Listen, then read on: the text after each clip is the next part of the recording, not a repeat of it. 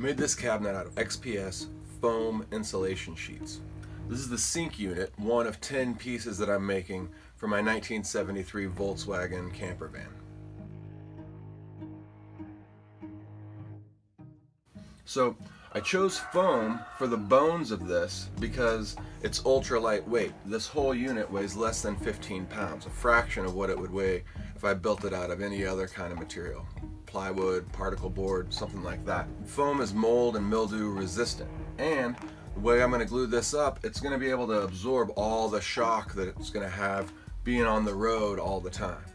So I got this idea from some online videos, but I thought that I could improve on the construction methods that they were using. The first thing that I felt like they were doing wrong was that they were using this to cut this material. And this will cut it, don't get me wrong. But first of all, when you cut with a razor blade, you get a cut like that. It's rough, it's not very exact, it's hard to do really precise corners or turns or plunge cuts and things like that. So what I went with instead was this hot knife. This is from Hotwire Foam Factory. It's their 4-inch crafter's knife. And what's great about this is that it gives you a cut more like this. Clean, just like it came from the factory, a very exact cut. And I can do all kinds of curves or plunges with it.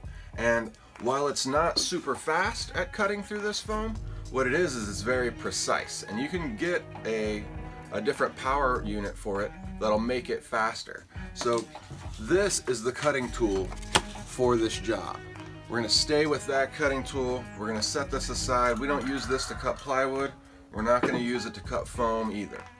The other thing that I thought I could improve on is that everybody was using Gorilla Glue to glue these together. And while Gorilla Glue is a great glue, and it certainly will hold foam together, it has a few problems with the way that it operates. The first problem is that it wants to expand as it dries. And that's going to do two things. The first thing it's going to do is that it's going to take the joint that you have and it might move these pieces around as it's drying. And we don't want that. We want it to stay in the position that we glued it together in. That's the point of gluing it, right? The second thing that it's going to do is that all that expansion, as it pushes out of those joints, is going to make a big cleanup for you later. And, you know, we're not trying to do any more work than we have to, right? So the right glue for the job from Hotwire Foam Factory is this Foam Fusion. This is going to dry and be just as strong as the Gorilla Glue, but it's not going to have any of that expansion. It might even be stronger than the Gorilla Glue. So we're going to go with this glue and this for our cutting. And then the last improvement that we're going to make is that the way that I saw folks gluing these together was just butting the two ends up together, right? Just taking these two, putting a line of glue there, and then sticking these two together. Well, that will work, and it will certainly hold together, especially if you use the right glue. But what I'm going to do is these finger joints, and then I'm going to glue them together like that. Look, this is already holding itself together without any glue. What it does here is, in addition to, you know, providing more support in the way that this is coming together, it also gives me more gluable surface to work with.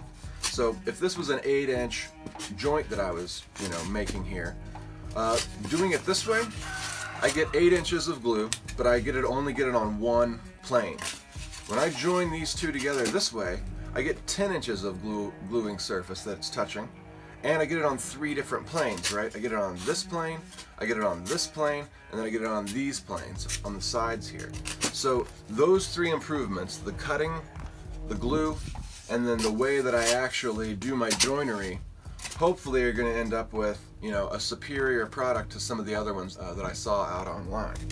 Now, we are going to do the same thing to increase the strength of these boards that you see in these other videos, which is you take a piece of screen material just like you would use for your windows or whatever, and you laminate that on either side of this piece of foam with Glidden gripper or any other, you know, primer paint, a heavy-duty paint. What that does is it really increases the strength of this, right? Because the foam has a lot of compression strength, but it doesn't have a lot of tensile strength that can easily bend. Take a look at how much stronger we can make this foam just by laminating the screen onto it. So I'm still going to use that method, and then in some situations like the inside of this cabinet, I'm going to go ahead and do decoupage, or in this case I did maps, but other people use other paper materials, and glue them down to those surfaces. We're still going to do that on some of those areas, but then what we're going to do is we're going to take pieces of 1/8" finish grade plywood. We're going to take this and we're going to use that as our lamination material. When we use this as our material, we don't need to use the screen material, because this is going to provide that tensile strength that the foam lacks. So that's an idea of what we're going to try to accomplish. As you can see, this is the way that it turns out. Let me show you how I did it.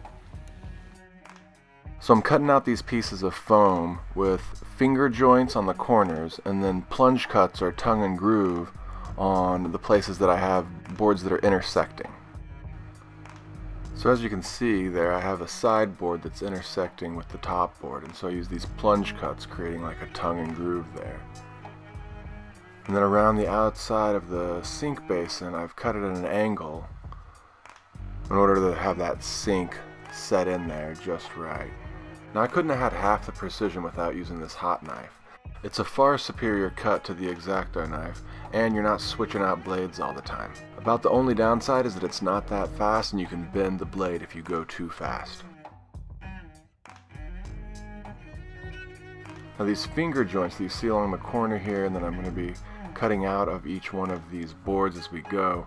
The way I'm doing this is I'm cutting them out at a particular size, and then I'm measuring and marking with X's the ones that I need to cut out based on the other ones that are, that they're fitting into here. So the last piece that you put in is always the most complex piece, and I'm going to go through and make lots of precision cuts to fit that last one in. And once I have that fit in, I have these 3 shelves that I'm putting in, and I'm not doing any tongue and groove or finger joints with these. And then there's each facet of the sink unit cabinet that I built. Now it's time to glue it up. Just a thin layer of the foam fusion glue on all the surfaces that are going to be touching is all you need to hold this together. Now I've put painter's tape on all these corners just to hold those joints together while the glue dries. Now we're going to laminate the sides that aren't going to be covered in wood or other materials. So what I do first is I do the corners, and then I cut a piece of screen, put down a layer of paint, put down the screen, and then put another layer of paint over the top of it, making sure that that screen is laying down as flat as it possibly can. Inside of the cabinet I'm going to do the same thing anywhere that I can get my brush in. The next material that I'm going to use is diamond plated aluminum, and this is going to be a 4-inch kick plate along the bottom of my entire cabinet system. I'm just cutting this out with my grinder, cleaning up the edges a little bit, and then bending it into the shape that I want. The next material I'm using for these cabinets is this scrap piece of stainless steel. What I'm doing is I'm cutting this out from an old hood vent, and I'm using the natural bend in that corner as the bull nose for the front of my cabinet. So once I cut the piece out and then fold over all those sharp edges, I need to cut out the hole for the sink, then notch that hole all the way around so that I can bend those pieces. Then I'm going to go and I'm going to score a circle all the way around that hole so that the steel knows where to bend when I start bending it. Take my clamp, bend it around all the way, slowly moving it up, then place it into place on the cabinet, and start using my hammer to bend that into the shape that I want. Just moving slow, bending it slowly, not forcing it to go anywhere too fast. And then once I get it, I can start flattening it over and then flattening it down all the way around to get the shape that I want. Now the other thing I have here is that original sink that I have, it's about a 1/16 thick of stainless steel, and I need to inset that so that everything lies flush on the top of my cabinet. This is another thing that you'd never be able to do with an X-Acto knife. Shaving off these paper thin pieces of foam would never happen. It looks a little rough, but I'm going to glue that sink down in there and you're never going to see that part. So actually that texture is probably good, helping me bond that stainless steel to the foam. And as you can see, I can get real precise and get a really nice flush joint between those 2 pieces. Now taking that piece of stainless steel countertop that I've just cut the hole and shaped, putting it on here. The fit looks really good. I'm really satisfied with that. It's laying pretty close. A little bead of silicone there is going to be just the trick. I like it. So the next thing that we need to do is get some of that wood laminate on the outside of this. So we're going to trace it out of 1/8 inch finish grade plywood. Then we're going to cut it out using the jigsaw. Now I'm saving all of these door pieces because I'm going to use those for my door and drawer fronts later on. And we're going to stain those to bring out the grain. And then we're going to use some polyurethane to get those to be protected from scratches and dents, and also just to give them a little bit more sheen. Now the next material that we're going to work with are these topographical maps that I'm going to stain, and then I'm going to spray glue and decoupage them into the inside of these cabinets. I'm also going to use them on the outside where I'm not using any other wood material or anything. I polyurethane those down as well. And then inside of this box where I've got the water going to be stored, I'm using a bed liner on the bottom of that area as well as the bottom of the entire cabinet unit where it'll be resting on my wood floor so it doesn't slide around. Next thing we're going to do is we're going to use some liquid nails. We're going to attach that screen piece to that side, more liquid nails, and then we're going to attach the wood laminate that we have stained and urethaned onto that. Once it all gets in there, it's starting to look pretty sharp. It's starting to look like a finished cabinet. You would never even notice that it was made out of foam. And then the next thing we're going to do is we're going to glue down that sink basin. So first we put some liquid nails underneath the sink piece, the original sink piece, and then liquid nails all the way around. Just smearing that around so that I get a little bit more coverage. Then I'm putting weight down on it and I'm taping each corner down so that it stays in place and doesn't move around or peel up from the counter. Once that's dried and in place, we got everything on it. So we got the maps on this side. I left the back side so far, haven't done anything to that yet. And then wood, the vent there, the diamond plated aluminum all the way around, the truck bed liner and the water box maps inside of that. So now that you've seen how this is built, let's talk about how light it is and how strong it is. This is weighing in at just under 15 pounds, but how strong is it? Let's get this thing out of here and then see how it performs if I stand on it.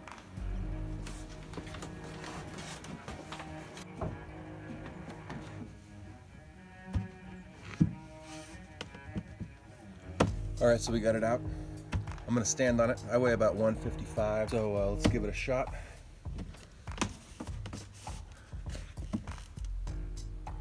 Seems pretty sturdy.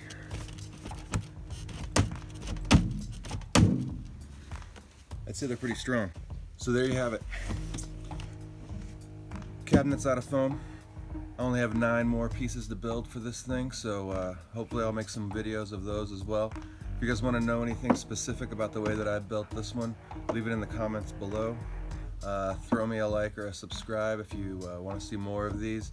I didn't really plan on making this one. I just found a few improvements that I could make to some of the stuff that was already out there, and I wanted to share it with everyone since I got so much information from other people's videos. Thanks you guys for those. We'll see you next time.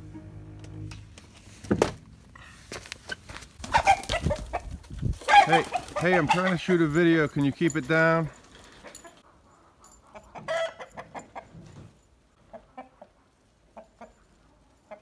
It's not even morning.